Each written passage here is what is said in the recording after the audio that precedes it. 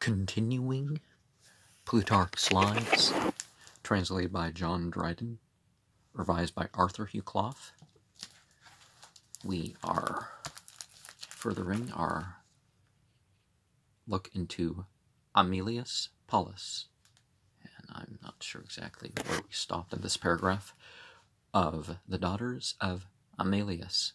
one was married to the son of Cato, the other to Aelius Tibero, a most worthy man, and the one Roman who best succeeded in combining liberal habits with poverty, for there were 16 near relations, all of them of the family of Alii, possessed of but one farm, which sufficed them all, whilst one small house or other cottage contained them, their numerous offspring, and their wives, amongst whom was the daughter of Aemilius, who, although her father had been twice consul and had twice triumphed, was not ashamed of her husband's poverty, but proud of his virtue that kept him poor. Far otherwise it is with the brothers and relations of this age, who, unless whole tracts of land are at least walls and rivers, part their inheritances, and keep them at a distance, never cease from mutual quarrels. History suggests a variety of good counsel of this sort, by the way, to those who desire to learn and improve. To proceed, Aemilius, being chosen consul, waged war with the Ligurians, or Ligustines, a people near the Alps. They were a bold and warlike nation, and their neighborhood to the Romans had begun to give them skill in the arts of war. They occupy the further parts of Italy, ending under the Alps, and those parts of the Alps themselves, which are washed by the Tuscan Sea and face toward Africa, mingled there with Gauls and Iberians of the coast. Besides, at that time, they had turned their thoughts to the seas and sailing as far as the Pillars of Hercules, in light vessels fitted for that purpose, robbed and destroyed all that trafficked in those parts. They, with an army of 40,000, waited the coming of Aemilius, who brought with him not above 8,000, so that the enemy was 5 to 1 when they engaged. Yet he vanquished and put them to flight, forcing them to retire into their walled towns, and in this condition offered them fair conditions of accommodation, it being the policy of the Romans not utterly to destroy the Ligurians, because they were a sort of guard and bulwark against the frequent attempts of the Gauls to overrun Italy.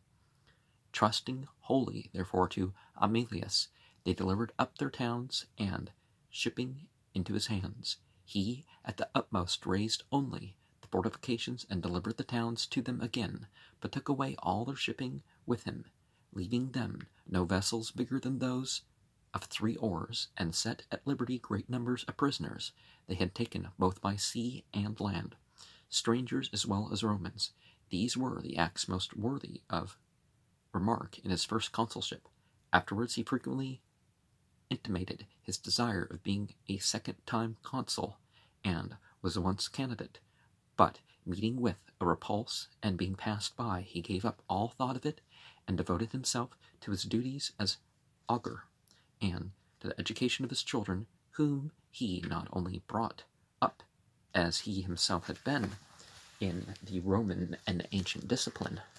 but also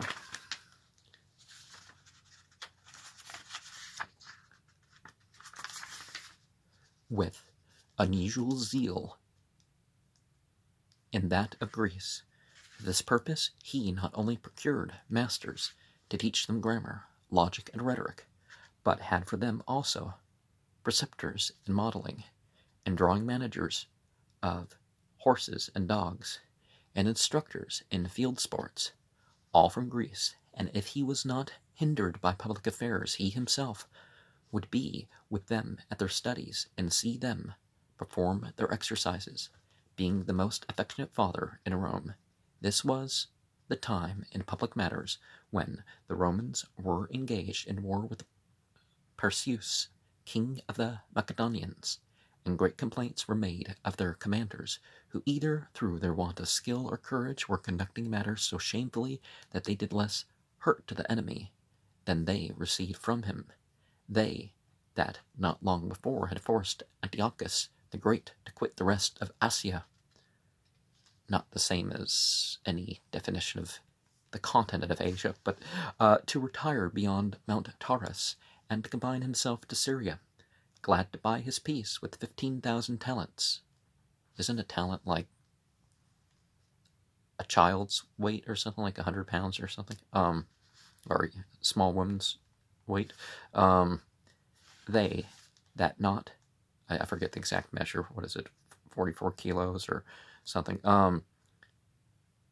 they that not long since had vanquished King Philip in Thessaly and freed the Greeks from the Macedonian yoke. They had overcome Hannibal himself, who far surpassed all kings in daring and power, thought it scorn that Perseus should think himself an enemy fit to match the Romans, and to be able to wage war with them so long on equal terms, with the remainder only of his father's routed forces, not being aware that Philip, after his defeat, had greatly improved both the strength and discipline of the Macedonian army, to make which appear I shall briefly recount the story from the beginning. Antigonus, the most powerful among the captains and successors of Alexander, having obtained for himself and his posterity the title of king, had a son named Demetrius, father to Antigonus, called Gonatus. He had a son called Demetrius, who, reigning some short time, died and left a son called Philip. The chief men of Macedon, fearing great confusion might arise in his minority, called in Antigonus, cousin German to the late king, and married him to the widow, the mother of Philip. At first they only styled him regent in general, but when they found by experience that he governed the kingdom with moderation and to general advantage, gave him the title of king. This was he that was surnamed Dawson, as if he was a great promiser and a bad performer. To him succeeded Philip, who in his youth gave great hopes of equaling the best of kings, and that he one day would restore Macedon to its former state and dignity, and prove himself the one man able to check the power of the Romans, now rising and extending over the whole world, but being vanquished in a pitched battle by Titus Flaminius near Scatassa. His resolution failed, and he yielded himself and all that he had to the mercy of the Romans, well contented that he could escape with paying a small tribute. Yet afterwards, recollecting himself, he bore it with great impatience, and, though he lived rather like a slave that was pleased with ease than a man of sense and courage, while he held his kingdom at the pleasure of his conquerors, which made him turn his whole mind to war, and prepare himself with as much cunning and privacy as possible. Well, at least it's coming off defensive, right? To this end, he left his cities on the high roads and sea coast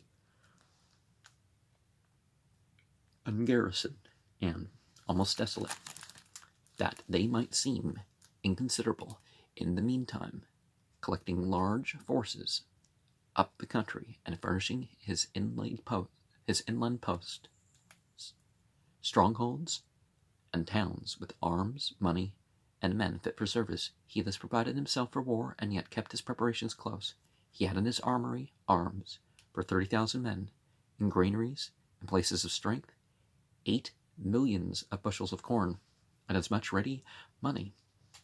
as would defray the charge of maintaining 10,000 mercenary soldiers for 10 years in defense of the country. But before he could put these things into motion and carry his designs into effect, he died for griefs and anguish of mind, being sensible he had put his innocent son Demetrius to death upon the calumnies of one that was far more guilty. Perseus, his son that survived, inherited his hatred to the Romans as well as his kingdom, but was incompetent to carry out his designs through want of courage and the viciousness of a character in which, among faults and diseases of various sorts, covetousness bore the chief place. There is a statement also of his not being true-born, that the wife of King Philip took him from his mother. Gnathamion, a woman of Argos, that earned her living as a seamstress, as soon as he was born, paused him upon her husband as her own, and this might be the chief cause of contriving the death of Demetrius, as he might well fear that, so long as there was a lawful successor in the family, there was no security that his spurious birth might not be revealed. And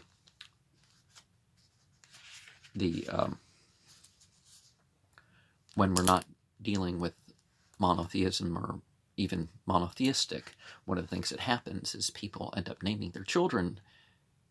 not servant of such and such entity that we believe to be a deity, they actually get the name itself. Notwithstanding all this, and though his spirit was so mean and temper so sordid, yet trusting to the strength of his resources, he engaged in a war with the Romans, and for a long time maintained it, repulsing and even vanquishing some generals of consular dignity and some great armies and fleets. He routed Publius Licinius, who was the first that invaded Macedonia, in a cavalry battle, slew 2,500 practiced soldiers, and took 600 prisoners, in surprising their fleet as they rode at anchor before Oryns. He took 20 ships of burden with all their lading,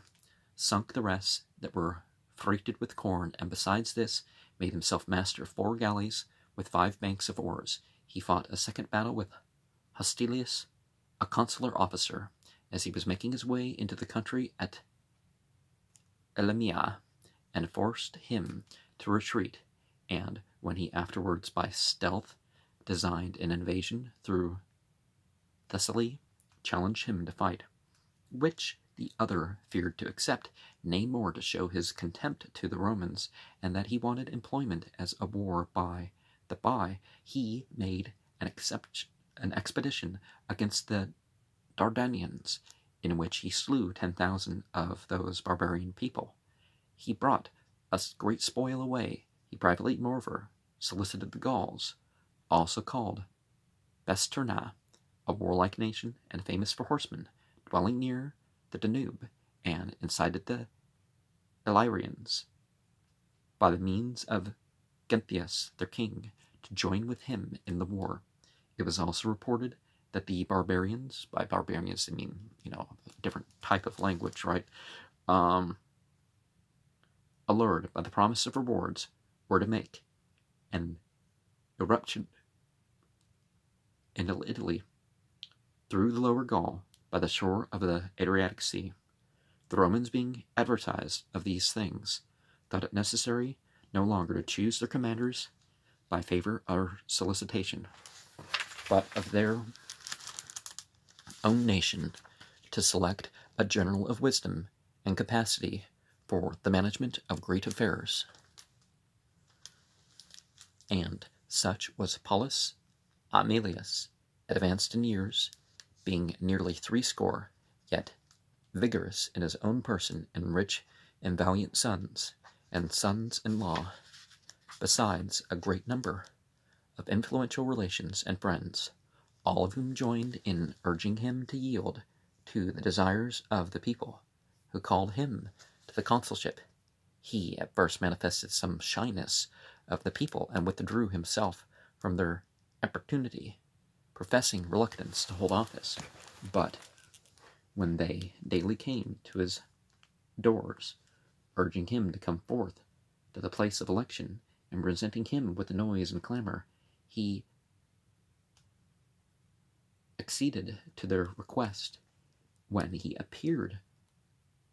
amongst the candidates, it did not look as if it were to sue for the consulship, but to bring victory and success, that he came down into the campus.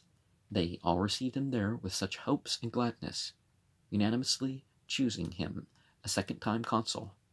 Nor would they suffer the lots to be cast, as was usual, to determine which province should fall to a share, but immediately decreed him the command of the Macedonian war. Now, I don't see the Greek, so I'm,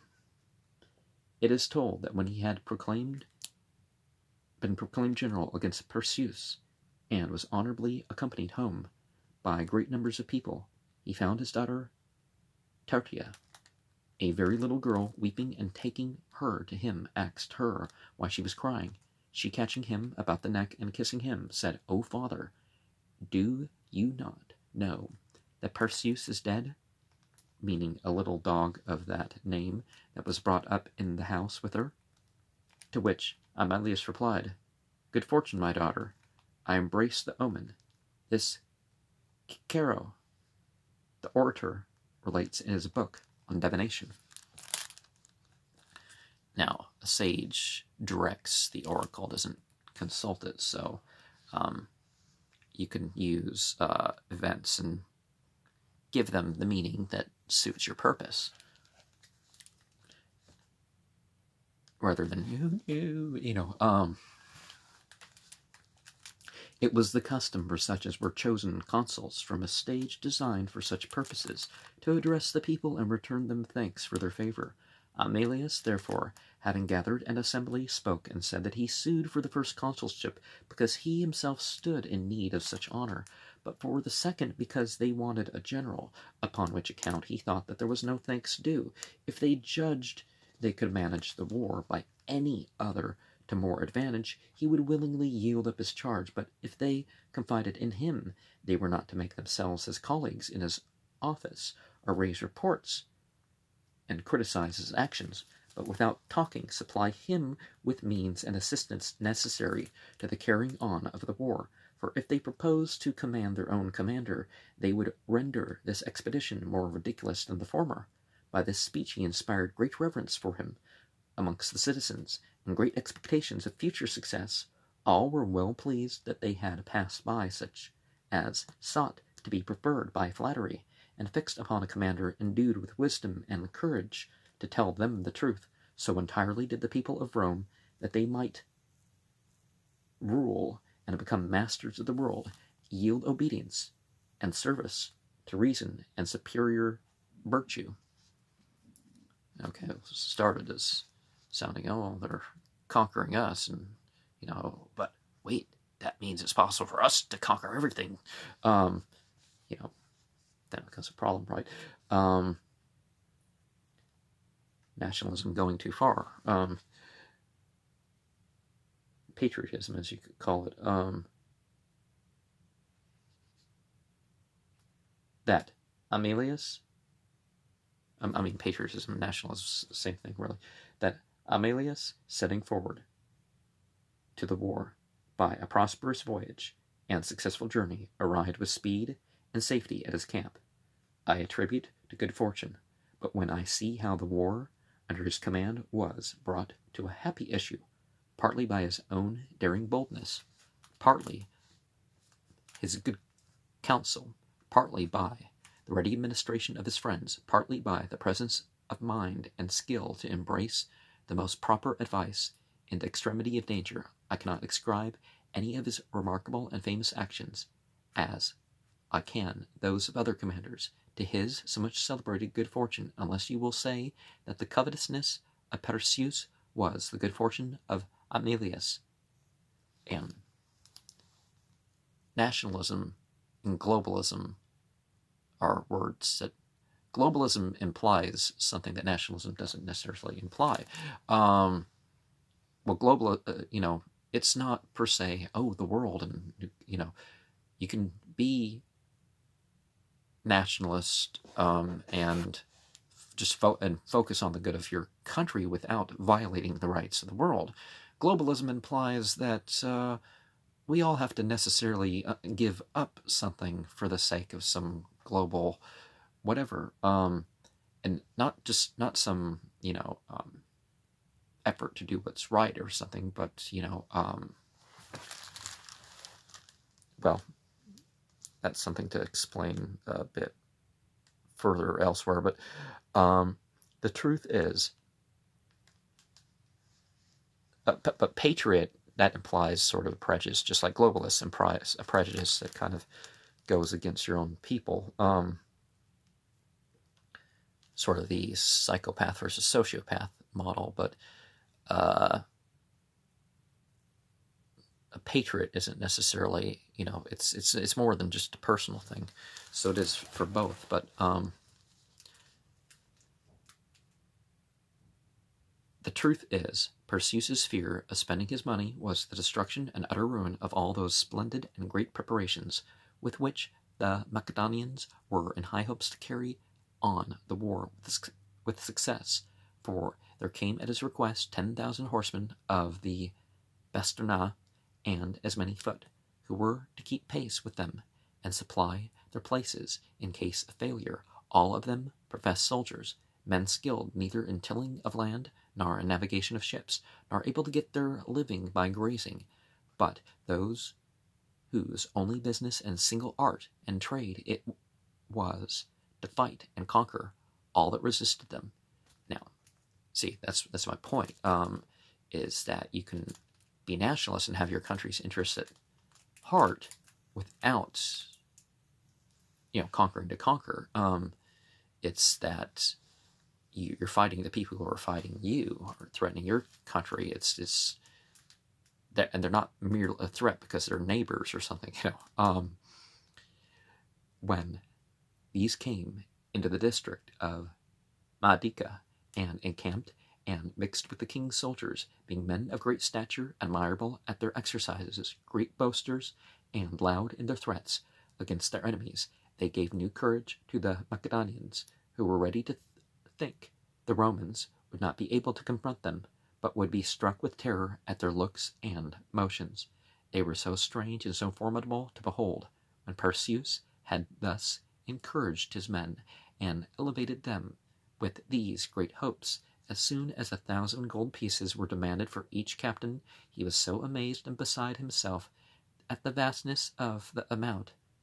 that out of mere stinginess he drew back and let himself lose their assistance, as if he had been some steward, not the enemy of the Romans, and would have to give an exact account of the expenses of the war to those with whom he waged it. Nay, when he had his foes as tutors to instruct him what he had to do, who besides their other preparations had 100,000 men drawn together and in readiness for their service, yet he that was to engage against so considerable a force, and in a war that was maintaining such numbers as this, nevertheless doled out his money, and put seals on his bags, and was as fearful of touching it as if it had belonged to some one else. And all this was done by one not descending from Lydians or Phoenicians, but who could pretend to some share of the virtues of Alexander and Philip,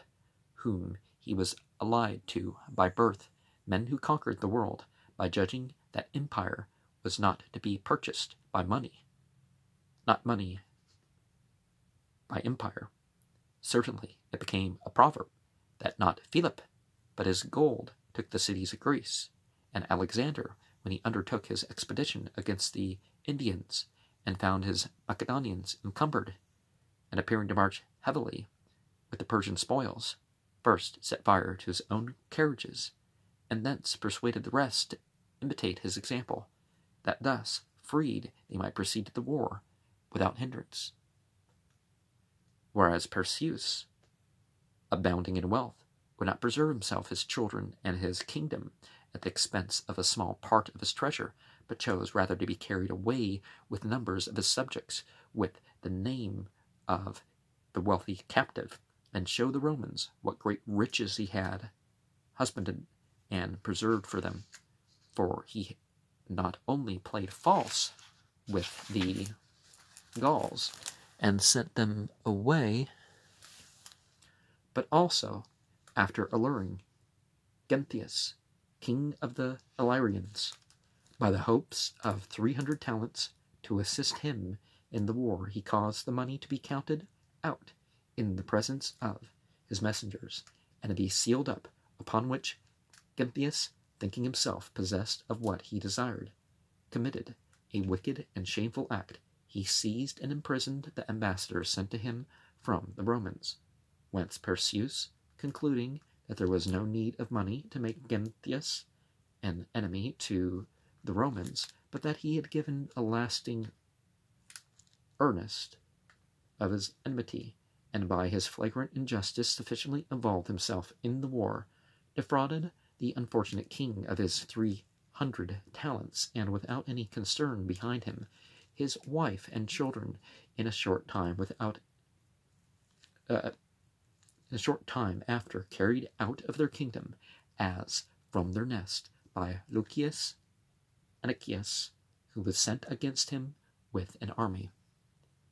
Aemilius, coming against an adversary, made light indeed of him, but admired his preparation and power, for he had 4,000 horses, and not much fewer than 40,000 full-armed foot of the phalanx, and planting himself along the seaside, at the foot of Mount Olympus, in ground with no access on any side, and on all sides fortified with fences and bulwarks of wood, remained in great security, thinking by delay and expense to weary out Aemilius. But he, in the meantime, busy in thought, weighed all counsels and means of attack, and perceiving his soldiers from their former want of discipline to be impatient of delay, and ready on all occasions to teach their general his duty, rebuked them, and bade them not meddle with what was not their concern, but only take care that they and their arms were in readiness, and to use their swords like Romans, when their commander should think fit to employ them. Further, he ordered that sentinels by night should watch without javelins, that thus they might be more careful and surer to resist sleep, having no arms to defend themselves against any attacks of an enemy. What most annoyed the army was the want of water, for only a little, and that foul flowed out, or rather came by drops from a spring adjoining the sea. But Aemilius, considering that he was at the foot of the high and woody mountain Olympus, and conjecturing by the flourishing growth of the trees that there were springs that had their course underground, dug a great many holes and wells along the foot of the mountain, which were presently filled with pure water escaping from its confinement into the vacuum they afforded, although there are some indeed who deny that there are reservoirs of water lying ready, provided out of sight, in the places from whence springs flow, and that when they appear they merely issue and run out. On the contrary, they say, they are then formed and come into existence for the first time by the liquefaction of the surrounding matter, and that this change is caused by density and cold, when the moist vapor, by being closely pressed together, becomes fluid, as women's breasts are not like vessels full of milk, always prepared and ready to flow from them, but their nourishment being changed in their breasts is there made milk, and from thence is pressed out. In like manner, places of the earth that are cold and full of springs do not contain any hidden waters, are receptacles which are capable, as from a source always ready furnished, of supplying all the brooks and deep rivers, but by compressing and condensing the vapors and air, they turn them into that substance, and thus places that are dug open flow by that pressure, and afford the more water, as the breasts of women do milk by their being sucked, the vapor thus moistening and becoming fluid, whereas ground that remains idle and undug is not capable of producing any water, whilst it wants the motion which is the cause of liquefaction. But those that assert this opinion give occasion to the doubtful to argue that on the same ground there should be no blood in living creatures, but that it must be formed by the wound, some sort of spirit or flesh being changed into a liquid and flowing matter. Moreover, they are refuted by the facts that men who dig mines, either in sieges or for metals, meet with rivers which are not collected by little and little, as must necessarily be, if they had their being at the very instant the earth was opened, but break out at once with violence, and upon the cutting through a rock there often gush out great quantities of water, which then as suddenly cease. But of this enough. Aemilius lay still for some days, and it is said that there were never two great armies so nigh that enjoyed so much quiet. When he had tried and considered all things, he was informed that there was yet one passage left unguarded, through Perhabia, by the temple of Apollo and the rock, gathering therefore more hope from the place being left defenseless than from fear from the roughness and difficulty of the passage. He proposed it for consultation amongst those that were present at the council. Scipio, surnamed Nastica, son-in-law to Scipio Africanus, who afterwards was so powerful in the Senate house, was the first that offered himself to command those that should be sent to encompass the enemy. Next to him, Fabius Maximus, the eldest son of Aemilius, although yet very young, offered himself with great zeal. Aemilius, rejoicing, gave him not so many as Polybius states, but as Nascia himself tells us in a brief letter which he wrote to one of the kings with an account of the expedition, 3,000 Italians that were not Romans, and his left wing consisting of 5,000, talking with him, besides these 120 horsemen and 200 Thracians and Cretans intermixed, that Harpalus had sent. He began his journey towards the sea, and encamped near the temple of Hercules, as if he designed to embark, and so to sail round and environ the enemy. But when the soldiers had supplied, and it was dark, he made the captains acquainted with his real intentions, and marching all night in the opposite direction away from the sea, till he came under the temple of Apollo, there rested his army. At this palace Mount Olympus rises in height more than 10 furlongs, as appears by the epigram made by the man that measured it. The summit of Olympus at the site where stands Apollo's temple has a height of full 10 furlongs by the line, and more.